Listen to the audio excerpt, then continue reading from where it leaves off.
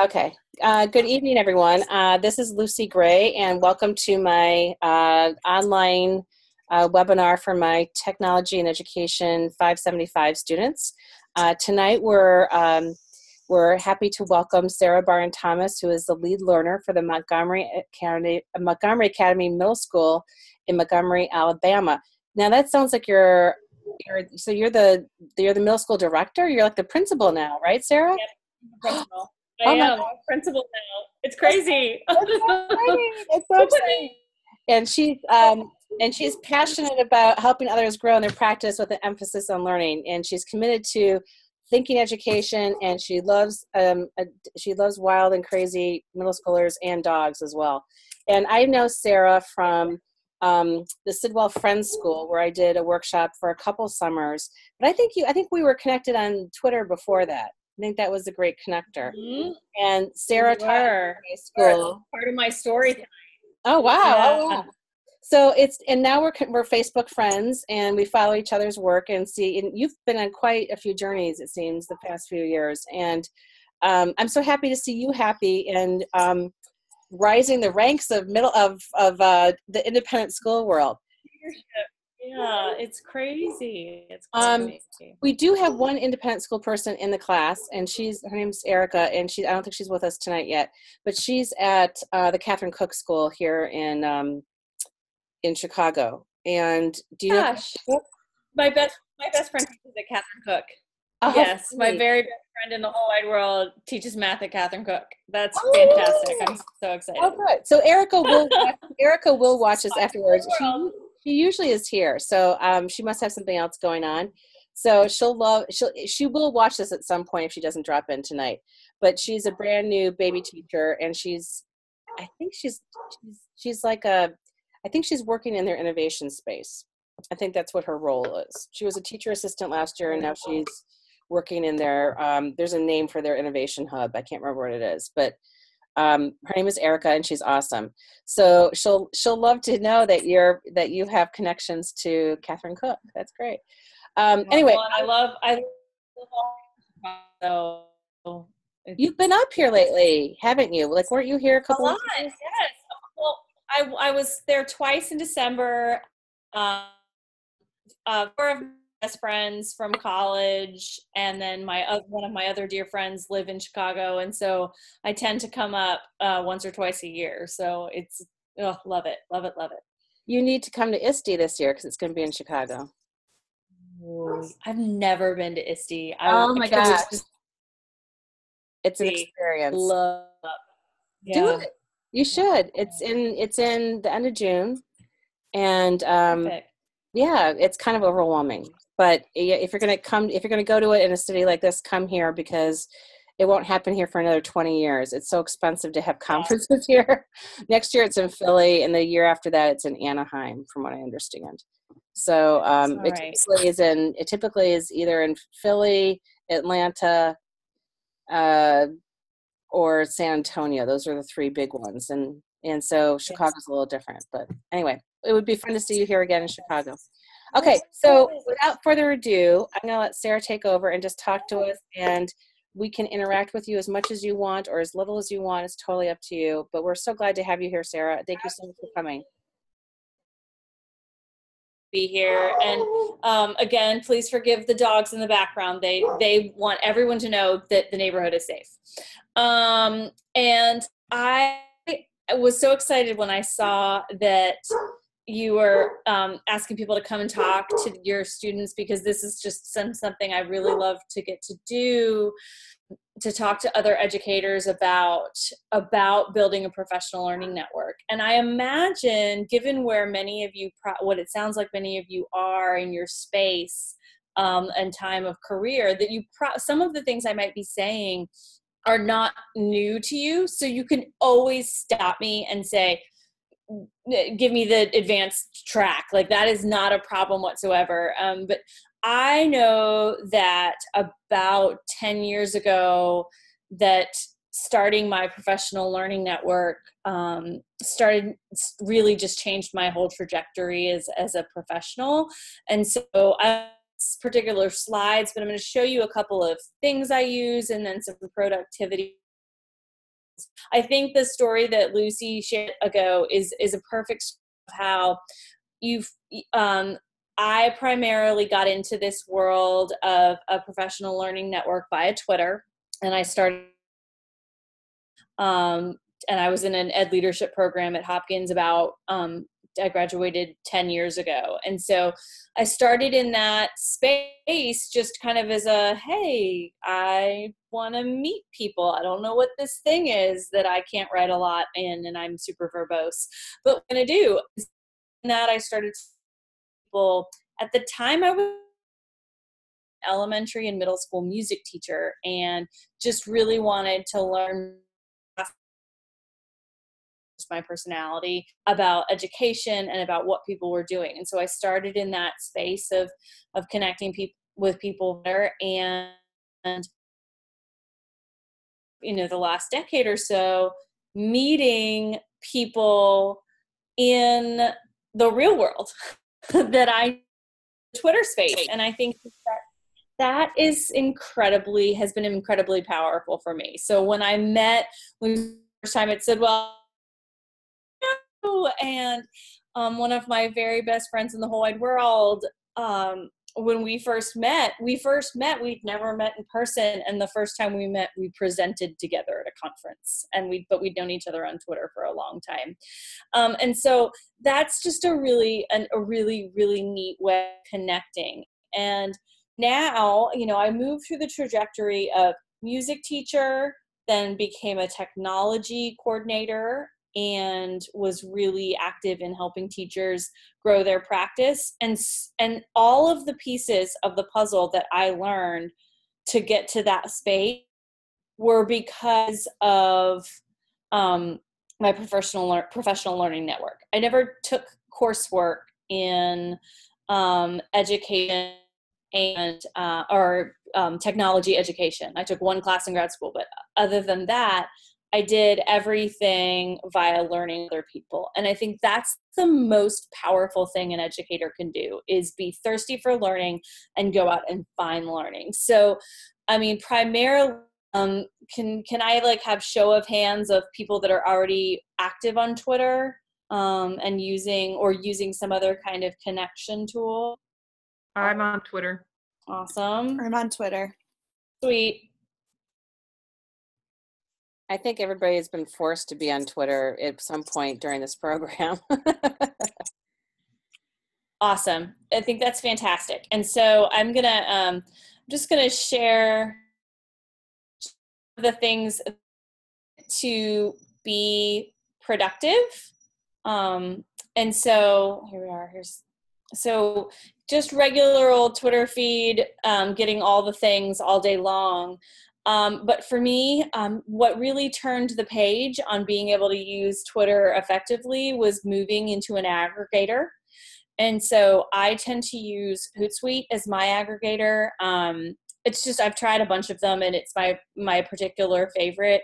And then I can use this to follow the threads and the streams that I want to be following on a regular basis, as opposed to following the 1,044 people that I follow on a regular basis, which are like super baby numbers in the Twitter world, but they're perfectly comfortable for me.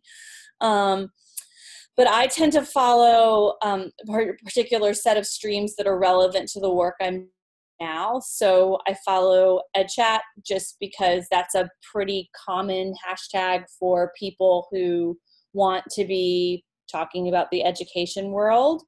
I follow EdCamp, and I know you talked about EdCamps last time. I'm an EdCamp junkie and a regular participant in that universe. I'm a big fan of participant-driven professional development. So that is something that I spend a lot of time with. And then I also follow, I opened a chat window and I can see the Alabama Ed Chat, because that's not something that I'm used to. I follow that group because I'm new to Alabama. And so coming to the state and learning about what's going on in the state was really important for me. And then I follow a couple of other, hashtags that are relevant to the work that I do. digital parenting is a hashtag that I follow, and that's that as now as I wear the hat of principal. That's a piece that I do. I skipped ahead to YouTube there. That's a piece that I use a lot.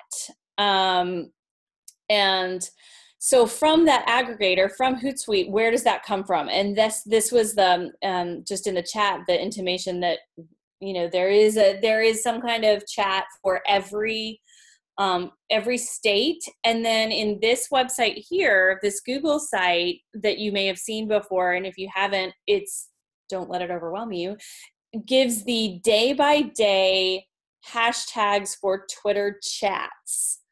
And usually between an hour and 90 minutes long for various different subject areas and topics and various things. I popped into one the other day.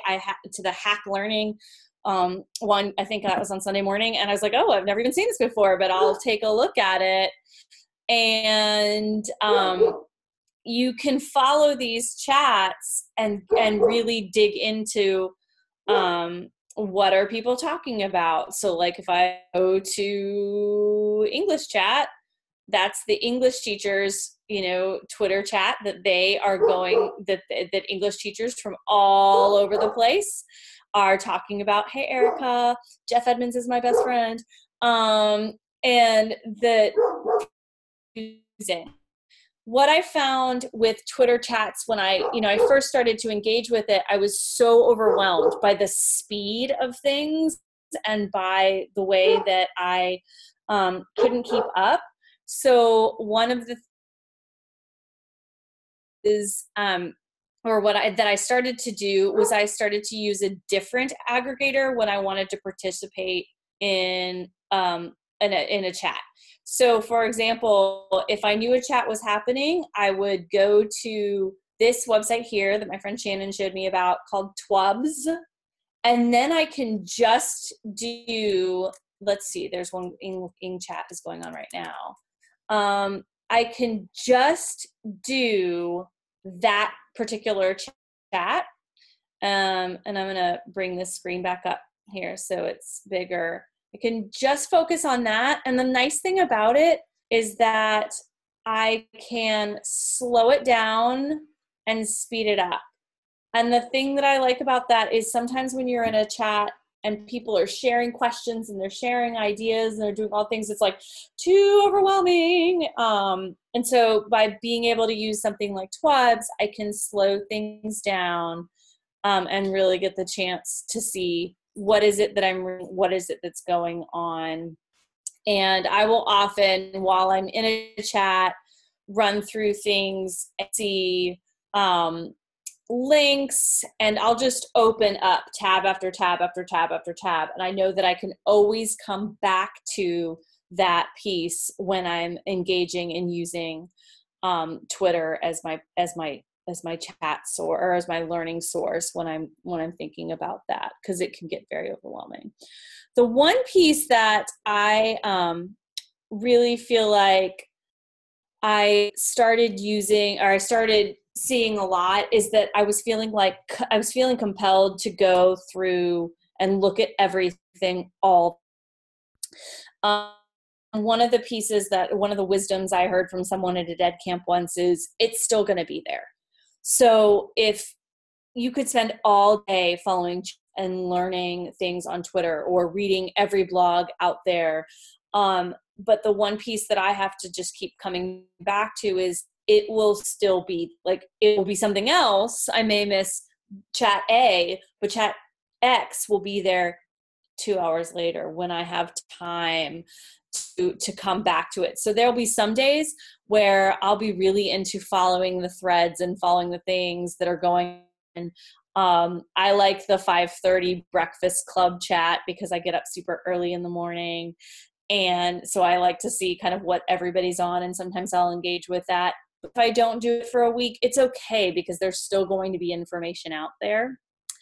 I built the Professional Learning Network by starting out slow and starting out following people that are really heavily engaged in the ed tech world and the education world at large, and people like Lucy and people like other folks that are out there that they are really active in the learning world. And so them then let me see what was going on in their worlds, and then from there starting to build my own. I was a talker, a Twitter stalker for a good year before I started to engage, and then I started retweeting, and then I started posting my own content and those kinds of things. And once you get into the right flow of, what flow of time management works for you for that professional learning, who people are. So there's that wonderful thing of like putting something out into the Twitter world saying, I need this. Like, for example, technology, and I was blogging with third graders. I said, I'm looking for a class to blog with. And so I, shared that. I put it out there in the Twitter, got people back.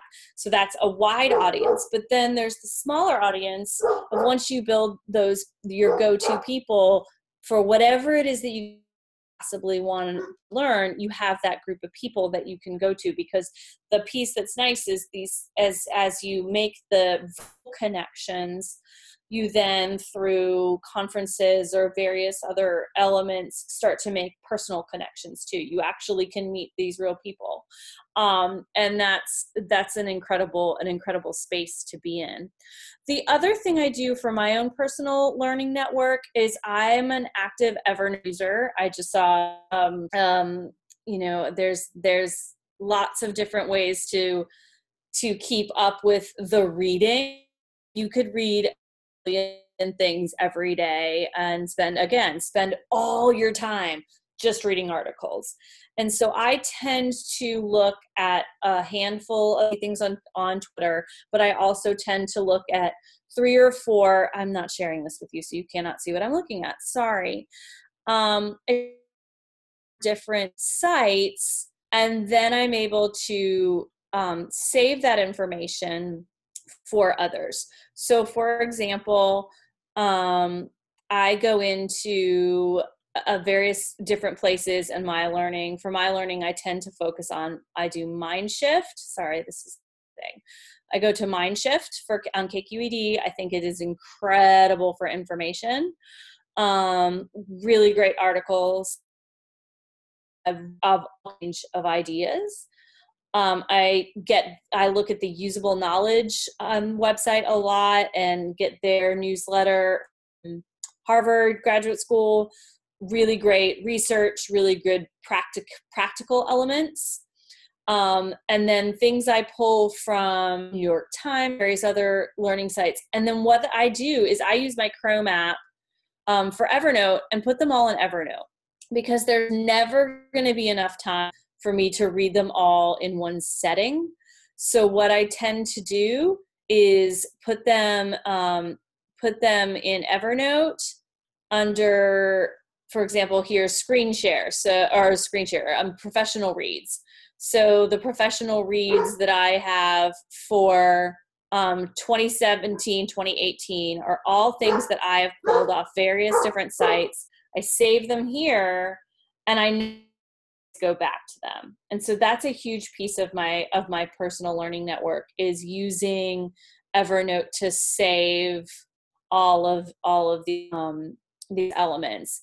And I have not used the if this then that with Evernote. I think that's a great way of managing your pieces with that. Evernote is an app. So Evernote is kind of I was an Evernote evangelist before they got fancy and cool, I think, and I say that with love and affection. So they are the web-based version of Evernote, just because it's easier on the screen share, but it's a desktop app, it's a phone app, and the nice thing about it is it syncs everything. And so for my professional learning, I will put articles there. I'll share all kinds of things to it, and then you can share them directly from Evernote to other people, or what have you. And I actually, just as a side note, not related necessarily to professional learning, but to productivity, because I'm a big fan of productivity when you become a principal or you have even less time. You had a lot of ways. And I, in terms of productivity, I take hand notes still in all my meetings. I much prefer that. But then I snap them into Evernote. So Evernote has a built-in camera that has handwriting recognition. And so I can save that all in one place. And I swear they're not paying me to be an evangelist for them. It's one of my favorite productivity tools. And I've been using it now. Again, it's tools come and go. And this one I've been using successfully for a decade. And sharing notebooks, absolutely. So we've done collaborative notebooks for all kinds of groups that I've been in. And it's just been really helpful in that kind of way. I think the piece about personal learning networks or professional learning networks, I can go back and forth what the title should be. It's the same thing. That's really important is that once you've started to establish who your people are, is that you find ways to encourage and connect beyond just sharing back and forth. And I think that's been a piece when I meet some of these people in real life, that's been really huge, because I think as we continue to look outward beyond our classrooms, beyond our school buildings, beyond our districts, whatever ever have you, there's just no reason to not be able to find and learn and grow from new information. And I think that's the blessing of building these networks, is that you have this 24/7 access to incredible, brilliant people. And that's a piece that is so important.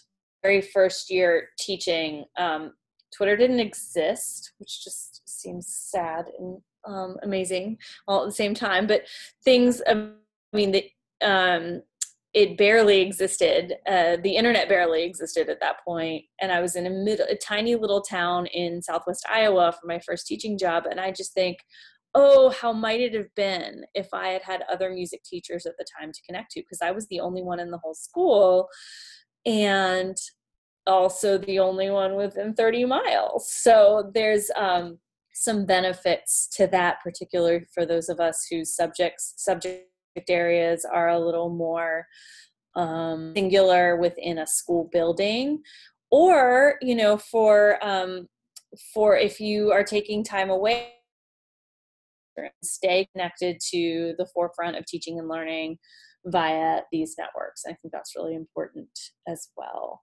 I'm going to take a breath for a minute because I think I've been talking way too long, and just check in and see if everyone's feeling like I'm sharing anything new, or feeling like everything you're hearing is old hat.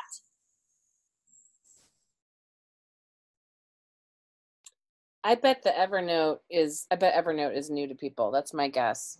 The thing about Evernote is that it's like the jack of all trades. It's a little bit different on different platforms.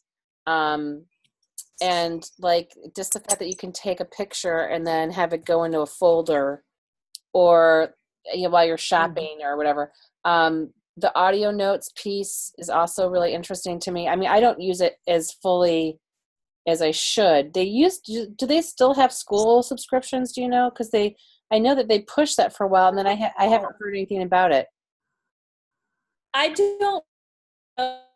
Most of my kids, most of my students aren't old enough. Yeah. I don't. Well, it might be COPA compliant, but we're a G Suite school, so we. It seems like they were pushing it like back in 2011, 2010. I'm doing a Google search, and I see like nothing about it. So, and there are other apps too, particularly that have come out. They're kind of notebook oriented, that you can draw and stuff. If you're at an iPad school, I can't think of any off the top of my head, but I think this is, I see Evernote as like personal productivity. Kids actually, me too, absolutely. And our students, we're a 1-to-1 iPad 5 through 12, and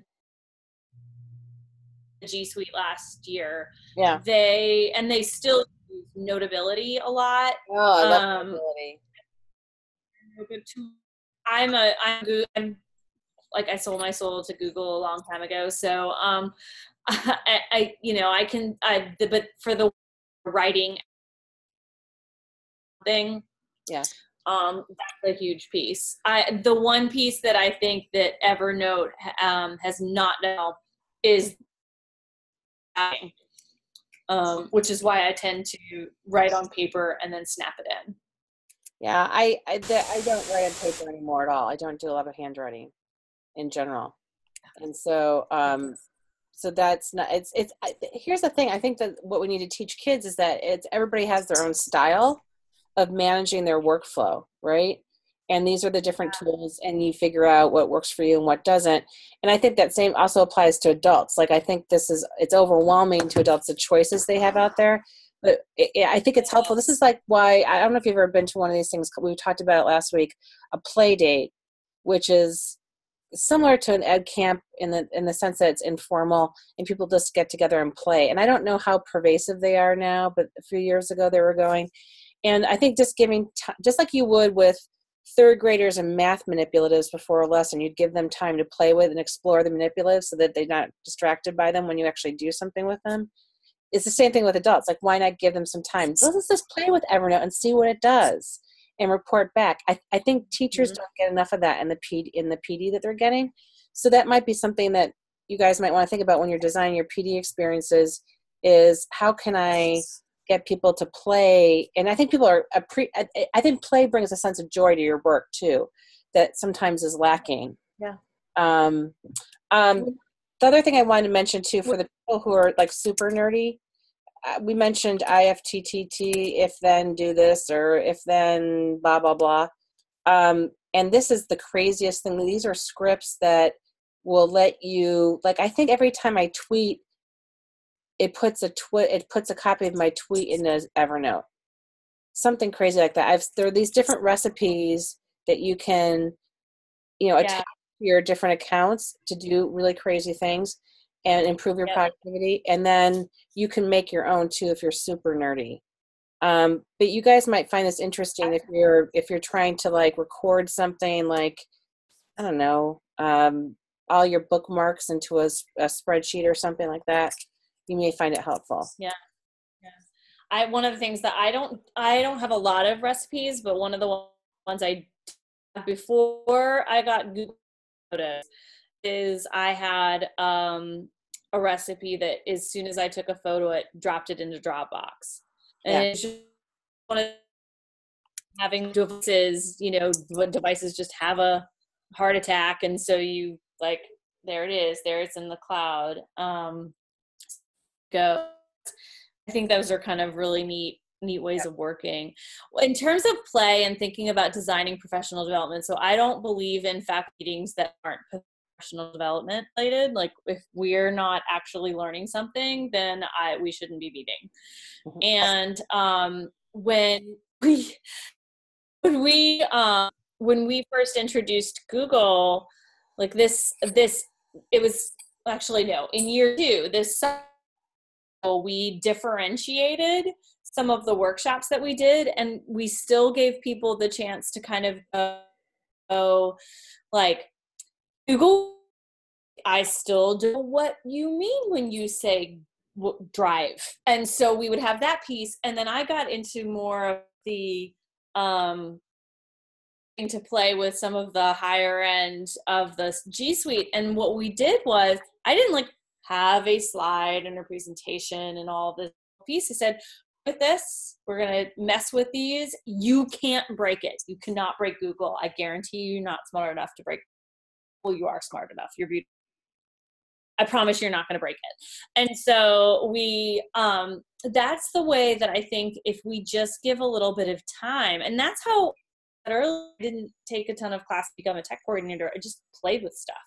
Yeah. And I think that is the key, because we want our to be like that. We want our kids to be thinking flexibly, thinking with problem-solving brains. And I think that that's a huge piece that or as the principal is, I don't know how, but I'm going to figure it out. And I think that critical piece, that if I don't know, I use this network of people and ideas to figure it out. And that modeling as a school leader is really, really important, because I think you set the tone for your faculty that they have permission to do that. And I cannot tell you how often I've had like a variety of school leaders where I've worked. My first principal, there's no way he would have ever done anything like this. And I was a brand new baby teacher and scared of him. My second principal was more playful and more willing to give us autonomy. And then my third principal, which was lab, he was awesome. I mean, that was the whole focus of, I think independent schools do this really well. And I think this is something that public schools could do if they opted to and were brave. But a lot of public schools, particularly ones that are beleaguered for whatever reason, they lock everything. They lock their mentalities down almost. But this is something that doesn't cost money, is to empower people to take charge of what they're doing and to be excited about something. And it's a small way that you can make people feel good about what they're doing, I think.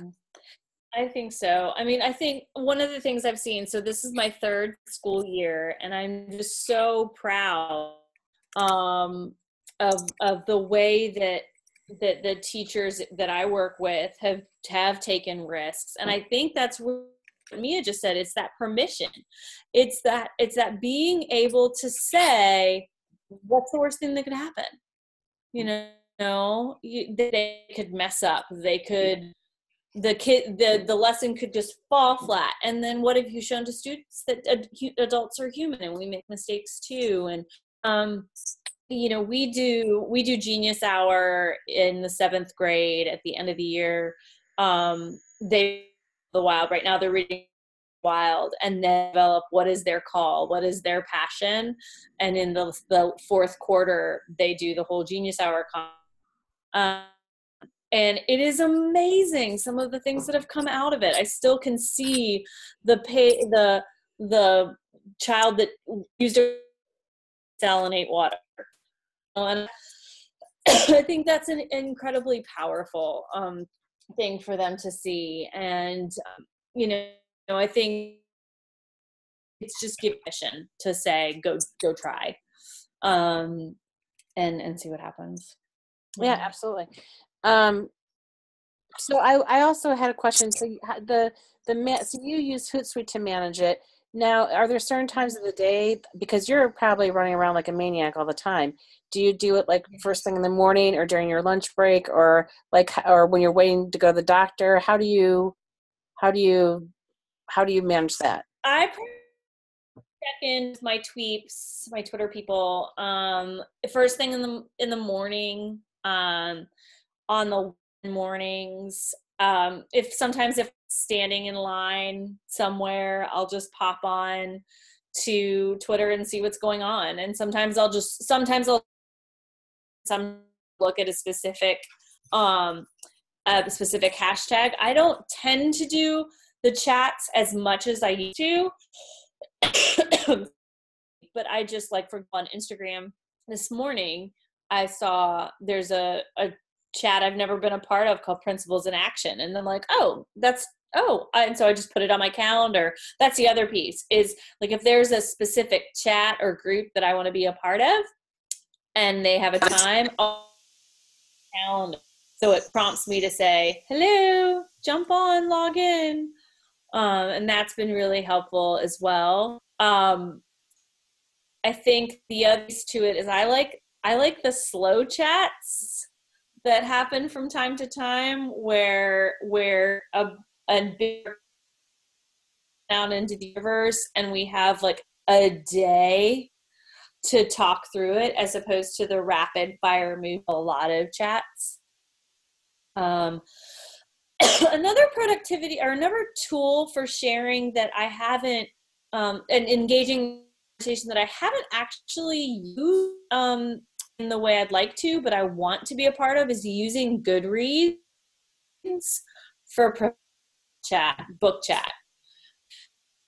With the teachers at your school to share amazing things and having in classroom school. I use in terms of sharing with teachers. So we're really close and I'm physically present close to them every day. But we share what's happening in our classrooms in our school, predominantly through Facebook and Instagram. We found that for our population, Twitter is less popular. I will take what I'm seeing that's great, Goodreads, things that I think are applicable to either the curriculum or things that are to one of like our character trait of the month or whatever, and my weekly. Oh yeah, the teacher sharing by email is, hey, it's sharing. And I think that's really, really important that they're in that space. In terms of, the way that we share to celebrate primarily through Facebook and Instagram at this point. Yeah. So who are some of your favorite people to follow too? Out of curiosity, who do you really like? Who inspires you? So I really like the things that are coming of, let's see if I can pull it up. Some of the people that, I don't know, kind of the blending of learning and innovation and creativity. The big thing I follow most is the leadership summit, which is actually it's more of a Willow Creek church organization, but they put on a leadership conference that even if you're non-religious, I think I find that the things that they're sharing and the speakers that they have are absolutely fantastic. I'm currently following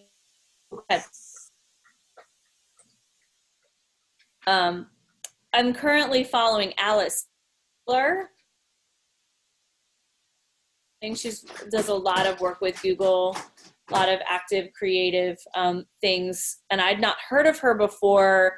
I sent some of my teachers to see Joe Bowler, and Joe Bowler, who is like math goddess, a hero. As someone who was terrified of math and grew up just really struggling in math, that was Joe and changed my whole world. So I sent some of my teachers to her, and via her, I found this woman named Alice Keeler, who I find to be really fascinating. I agree with Goji. That's actually what I sent to my teachers a couple weeks ago in the weekly message was, if I were to make you, because that's not my jam, but if I'm going to make you follow one thing, it would be that. Because it's so chock full of useful and practical thinking, which I really enjoy that. I follow Cake because we do a lot with character development, and those on, which is an offshoot of Kid President. It's kind of connected. They do a lot of really great things that can show our students in our community assemblies, or the teachers can show an advisory to tap right into some of our topics of compassion and kindness and things that we are really trying to emphasize our middle schoolers. Sorry, doggy fight club's going on right over there. Hope that's not too distracting. I love it. It brings it real. And I've seen your dogs on Facebook. Now I've heard them. Oh my gosh. They're really sweet, but it's the witching hour. It's the witching hour. So My gosh. I'm wondering from the rest of the group, are there people out there that you recommend? Let's do a little sharing here. You guys don't have to be so quiet. Who do you guys follow? Who inspires you? I follow at Hecky Awesome. Ms. Carrie Backham, I think is how it's said. I've gotten to meet her at a couple ed camps. She's fantastic and energetic, and I love her profile pic. She does a lot with Genius Hour, right? She's like a 5th grade teacher. Yeah, Arlington Heights. Yeah, I know. Yeah, she does a lot with Genius Hour, and like has helped me understand it. Even though I haven't been able to fully implement. She might be part, Mia. Sorry if I'm interrupting. My internet is really. I'm gonna turn off my video because I think that's part of the problem. There's this group. I don't know if you guys have seen this book, Teach Like a Pirate, and Dave Burgess is the author of it, and he has this whole tribe of people. He gets dressed up like a pirate. He came to ICE a couple years ago, and he does this very theatrical presentation about how we can teach differently and better. And he's very, very enthusiastic, and he goes all over the country doing this. And as a result, he has a lot of followers. So you'll see that TLAP, look, there's a hashtag TLAP, and you'll wonder, like, what the heck is that? But it's Teach Like a Pirate. And I want to say that Carrie Woman is part of that group. They're all super enthusiastic. There's also another guy that's in around that, maybe in Carrie's district, maybe not. And he's a 5th grade teacher, and I've always liked his work a lot. And he wrote a book, I think he wrote Learn Like a Pirate, and his name is Paul Solars. And he was ICE Educator of the Year a couple years ago. I really like his stuff. I haven't followed him like super closely lately, but he seems to do some really interesting things. And anyways, it's just amazing to me. I'm not going to go around talking like a pirate and going over the top like this, but I appreciate how this group of people have gelled and are kind of cheerleaders for each other. There's another guy, and they also are publishing under Dave's label, I guess. That's my impression. And the other one that's from Milwaukee, and he's an independent school person, is Michael Matera. And he's done all this gamification stuff in his classroom too. And he has a new YouTube channel. So these teachers are definitely kind of on the teacherpreneur front. So Tori, do you know are you familiar with these guys? I don't know much. I went to an ed camp that Michael Matera was at. He did a session. It was all about gamification. So I think his focus on gamification more than some of the others. Who else? But not much more than that. Okay. Who else do you like, Tori, out of curiosity? Is there anybody that you follow on Twitter that you recommend to the group? I mean, I follow Keeler. His name might pass me right now, but last name's Bell. I follow her as well. They're both Google gurus. Yep. Yeah. She's great. She's a lot of useful materials. There's another guy too along those lines that puts out pretty creative stuff. He was at FETC. So I didn't tell you guys about my FETC experience. This guy's Eric Kurtz. I didn't go to any sessions, but so if you guys are looking for other conferences to go to, FETC stands for the Future of Educational Technology. It used to be Florida Educational Technology Conference, and it's changed. And I went a couple years ago. I've gone 2 times. This is the 3rd time I've been. I didn't go last year. And I had 3 sessions, and it's such a gigantic conference place. I must have walked, I got like 12,000 steps every day, and I felt like I was walking and walking and walking. And 12,000 isn't that much, I guess, in the grand scheme of things, but crazy huge convention area. There's probably 3 convention centers. There was the PGA tournament conference was going on, and the surfer convention was going on, and then the ed tech one. And I kept on saying to people, I don't know if you know Karen Blumberg, Sarah. She's at the Burley School in New York. She's a good friend of mine. So she's kind of crazy and fun. And so we'd walk by and we'd say surfer. We'd guess if people were a surfer, golfer, or ed tech person as they passed us by. But they had Sir Ken Robinson was the keynote, who I've heard before, and I'd love to hear him speak. I love his TED Talks that he's done. If you haven't seen them, they're must views. But they have it in the end of the exhibition hall. They don't have a dedicated keynote space. And so just the sound didn't really lend itself to appreciating his message, I felt. But I've never walked so much in my entire life. You couldn't get from one side of the building to the other unless you went all the way around the outside before the exhibition hall opened. And Karen and I did a workshop that we didn't realize was going to have like probably 50 to 70 people in it. It was a huge room. We thought it was going to be a smaller, more intimate thing, and it wasn't.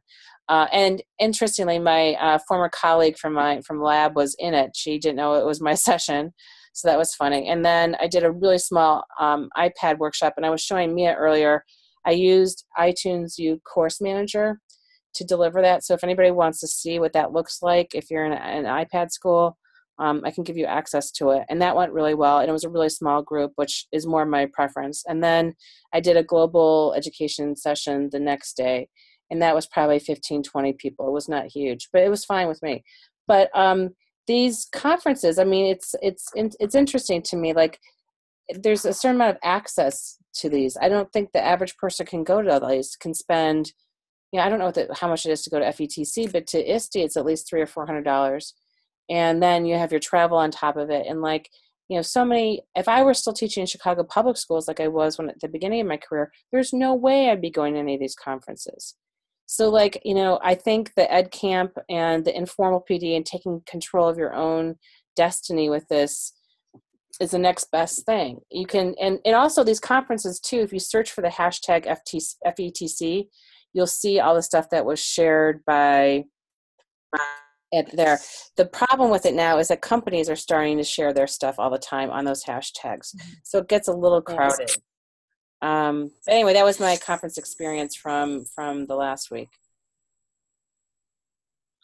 A couple of times I have followed the hashtag and that's been super fun. Just to be able to connect with people who are commiserating at the fact that not at ISTE, but and you follow in the 2 separate threads. That's been kind of a neat thing to do. And one of the things we've started doing in the independent school world is we have an ed camp the day after NAIS annual conference. So that's in March. Conference is Wednesday, Thursday, Friday, and then we'll school and a local independent school, and we'll host an ed camp. So you've been in that traditional conference setting for 3 days, and it's just for people like me who are law of 2 feet people, it's very stressful and overwhelming. And then you get to an ed camp and you feel, these are my people, and I can just take a breath and get the things that I may have missed by being in more of a traditional sit-get setting. And that's actually been a wonderful way to both have that big giant conference experience and then get a more intimate experience. So, yes. And NIEIS you always get amazing speakers at that conference. I've been to it once in Chicago. I don't think back then they did a ed camp afterwards. I see that they're also, I'm looking at this, they're doing a Pakecha Kucha thing, which I'm not saying it correctly, but they have it listed under workshops.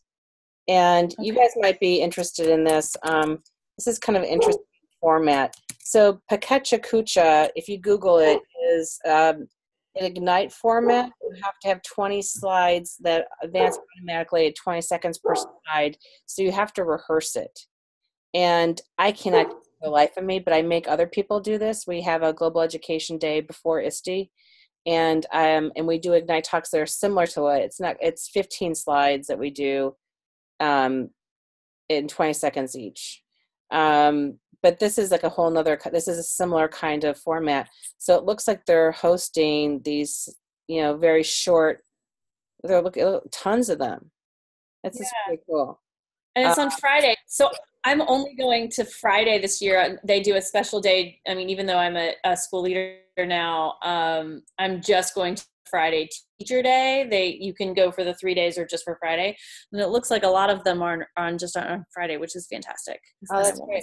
Because I am missing Adam. I'm missing Adam Grant. So if I'm going to miss Adam Grant, I need to, get something awesome. This looks great. What I think is so interesting, there are a couple of people, it's particularly in the school, I think in our class, that feel like, their hands are tied a little bit because of the lack of resources in their school. And there are things that you can do if you have enough community in your school to counteract that. And one of these things is doing an ed camp. On a Saturday, finding somebody to sponsor the food and getting people together just so that there's some fellowship, I think is half the battle. So if you're creative with it, I think you can do some interesting things and not wait for the powers that be to have all the answers and all the money to do things. And I also think that, if you have a principal, if you're in a school that has limited resources for professional development, but you're in a school that principal wants to explore new ideas, you can do an ed camp within your own building. We did that. We have a lot of blessings in terms of professional development resources, but we spent one of our half-day professional development days doing an in-house ed camp, and that really then reminds everyone in your faculty that they have innate value and that they are the experts in something. And so what is it that they can then be sharing with their own local community? And I think that was highly well received in our little building. I might be repeating myself because I've said this probably in other sessions that we've done, but I have a friend who's an assistant superintendent outside in a Portland, Oregon school that's pretty affluent, and they had same kind of same administration there for a gazillion years, and then a new team came in, and the teachers really had never been to conferences before. I guess if they'd wanted to, they could go. And they did an in-house mini conference, and the teachers were so excited to have choice and to see their peers presenting, and I was astounded by the power of it. And, we assume that teachers don't want to go out and do these things, and sometimes, and I think they do if they have the opportunity. And I was floored because the school district should have, they had the means to do it. Their parents would have paid for the teachers to go anywhere, probably. And it had been elusive to them too, so it's not there. So we're going to wrap up because I know everybody has a life to lead, but Susan is here. So my friend from Mountain Brook, Alabama is here because I posted to Facebook and said she needs to meet Sarah. So Susan, say hello. Hey everyone. Let's see if I can get my video going. Oh, there you are. Hey. Are you cooking dinner or something? Well, I'm cleaning up from dinner. Everybody bailed. They ate and ran off. So here I am in the kitchen. So Sarah, I'm glad to have company. Yeah, we're glad to have you here. So Sarah is, where is your school, Sarah? It's in Montgomery. So we're right to 90 minutes south of you. So. Yeah, so I'd love to talk, Sarah, and collaborate. It sounds like you guys have some neat things going on, and I'm always looking for different educators to meet and connect our teachers with. So maybe we can trade information and absolutely and talk some more. Absolutely, that'd be awesome. And welcome to Alabama. Thank you. That's great. So I met Susan through Karen Blumberg, and okay.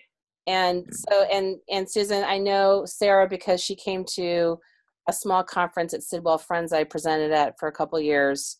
a while ago. And Sidwell Friends, for you guys that don't know, is the school that the Obama kids went to in DC, and it's a Quaker school, and it's really, really a mutual friend of all of ours. Alex Inman was the director of innovation there. So we were able to do that, and they had a really beautiful school.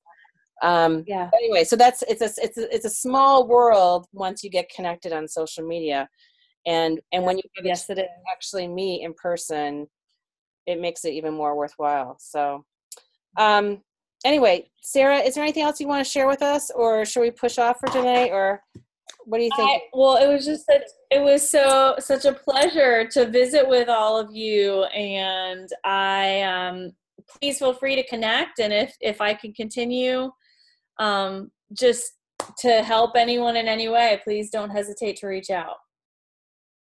And your Twitter handle is Teach to Connect. Teach to Connect. And Susan, what's yours?